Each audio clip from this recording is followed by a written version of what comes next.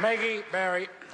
Thank you, Mr. Speaker. Well, New Zealand is not at all well served by its opposition. What a woeful lot of wallies they turned out to be. They flounder, they snap, they carp, and they work their way around the sidelines, but they don't deal with anything important. We focus as a government on what really matters, which is the economy, which is families, which is housing, and which is jobs. We're a government that's getting on with the job, and I'll give you some examples.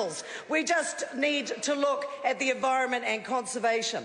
The exclusive economic zone is a particularly fine example. This was a piece of legislation that has been passed. Unfortunately, of course, for 9 long years, the Labor government, propped up by their buddies the Greens, did absolutely nothing while 46 wells were drilled with absolutely no legislation, absolutely no protection for the environment whatsoever. Then what did they do? They compounded the problem, because when we put through the Exclusive Economic Zone and Continental Shelf Environmental Effects Bill, which was a piece of legislation designed to fill that gap, they blocked it. They tried to stop it. They argued against it. So they have absolutely no moral high ground whatsoever around this, and I'm very, very proud that we put that legislation through despite their pathetic opposition.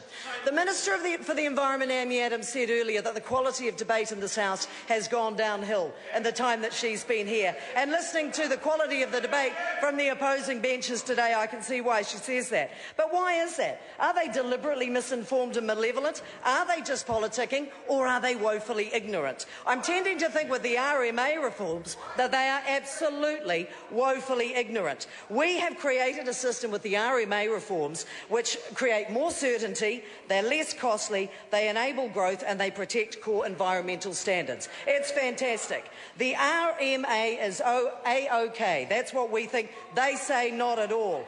They are obviously not well informed. In April, Statistics New Zealand's Business Operational Survey cited that the RMA led to uncertainty, which in the past 2 years alone, I'm reading from Statistics, you would do well, member, to actually inform yourself and read a bit more, because you speak constantly from a position of ignorance. For 2 years, the cancellation of projects has occurred, worth potentially $800 million, and the uncertainty that led to the cancellation of about 2/3 of these projects, what was that put down to? The RMA and its costly, cumbersome reforms that do not work. The way that the system works currently needed to be changed. A dangerous brick chimney, one of my favourite examples, an $800 demolition job basically required in terms of its resource consents more than $3,000 worth of costings. This is the kind of stuff that actually has to stop. Some businesses, would you believe, have spent up to 25%, a quarter of their total expenditures, on just applying for the resource consents. The most damning of all, I suppose, in the business survey is that only 3% of businesses that were surveyed said that the current RMA enhanced their business. It does not, it doesn't work. Our record is a proud one. When it comes to water, we introduced a national policy statement for freshwater management.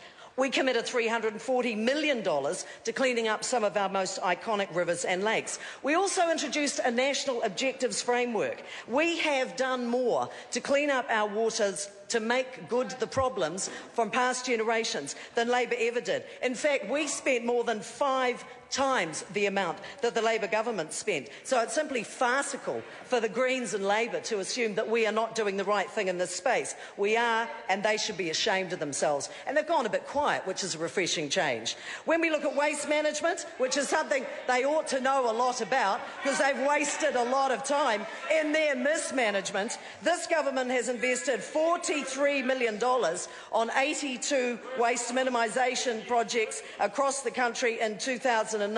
When it comes to contaminated sites, we've spent $5.65 million on cleaning up these contaminated sites. Environmental reporting has much improved under this government and under the able leadership of our Minister for the Environment, Amy Adams. And when it comes to hazardous substances, there was no movement in this area from that failed Labor government and their buddies, the Fruit Loop Greens. When it comes to the compliance of hazardous substances, we have done excellent work in this space. Thank you, Mr. Speaker.